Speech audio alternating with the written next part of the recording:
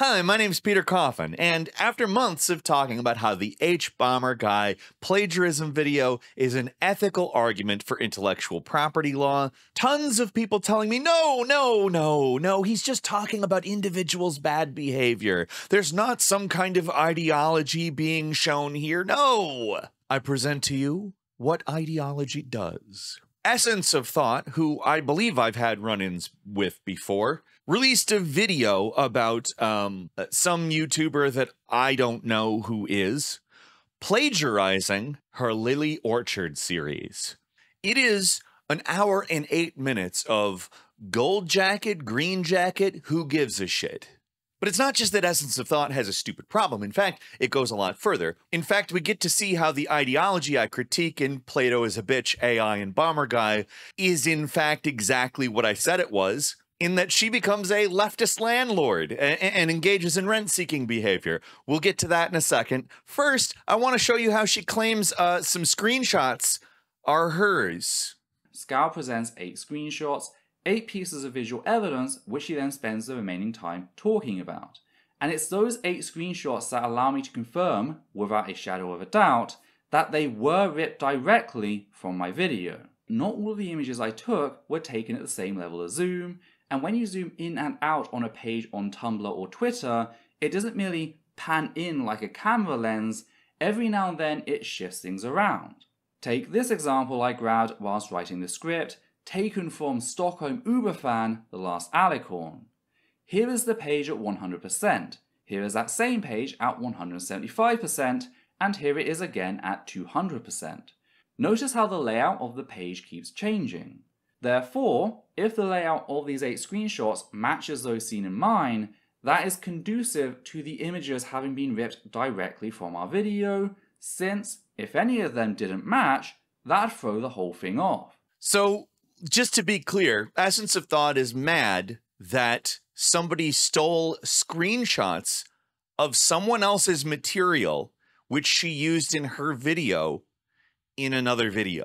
I'm sorry, but those screenshots are like if you took a book to the copy machine at a library, made yourself a copy of a page, hung it up somewhere, and got mad somebody took it down, made another photocopy, put yours back where it was, because this is a non-destructive process, and then hung their copy up somewhere else. Like, if we're gonna actually get mad about using other people's content, you're taking screenshots of other people's content. Now, I don't give a shit about any of this. This is stupid. It's hilarious that she actually thinks that these screenshots are hers by her own standards, though. But that's the types of data points that are used for showing how there's plagiarism happening. What matters is that this ideology does what I told you this ideology would do. So here's that. I just wanted to give people a chance to own up to it, to pay the compensation I felt I was owed for the damages at this point, before moving on. So here's what I wrote. Quote, "Hi, I'm reaching out to you because I've learned that your channel has plagiarized several of my videos. Your channel's video, Lily Orchard, YouTube's biggest creep, Lily Pete, contains several screenshots which are identical to the ones from my videos, the presenter copies several of my phrases almost word for word, and the presenter references the source of our victim testimony, who has not shared their story anywhere else. Plagiarism is not only morally wrong, but also a violation of copyright law, so I expect this to be corrected. We feel we are entitled to 30% of the video's monetary value as compensation. That includes AdSense, Patreon earnings for the month of February, and sponsorship earnings from HelloFresh." You see how smug I look right now? The look on my face is the look of somebody who's been saying something for several months, had people saying, no, of course it's not that, and then being right. This is the logical conclusion of plagiarism as an ethical concern. It is bourgeois property dynamics. It is rent-seeking behavior. It is leftist landlordism. That's what this is. I pointed this out from the very first video that I made on this topic. I got tons of pushback. Oh no, that's not what it is. This is just talking about the actions of an individual and how they're morally wrong. I just want to thank Essence of Thought for making such a wonderful commercial for Plato is a Bitch, AI and Hbomberguy. Oh my God, if you have not watched Plato is a Bitch, AI and Hbomberguy, you should, because wow, oh, wow, wow, wow. I was right as hell. And just in case you think, oh, well, Essence of Thought didn't necessarily do this because of Hbomberguy. This isn't necessarily downstream of Hbomberguy's video or a result of the reinforcement of ideology that he was giving. No, no, no. Well, this. Because it is downright shocking to see the similarities between Scow's actions here and Illuminati, aka Blair, as called out in Hbomberguy's plagiarism video last year. But here's where it gets interesting. Blair knows people might notice this, so she's come up with a defense mechanism. Guys, folks, friends, y'all, whatever the fuck you want to say, watch Plato is a Bitch, AI and Hbomberguy. These breadtube people have shifted from capitalism is wrong to capitalism is wrong and also I'm doing it. This is small-scale intellectual enclosure. It's the same type of shit that the British Crown did when it stole the commons and made it into private property. These are screenshots.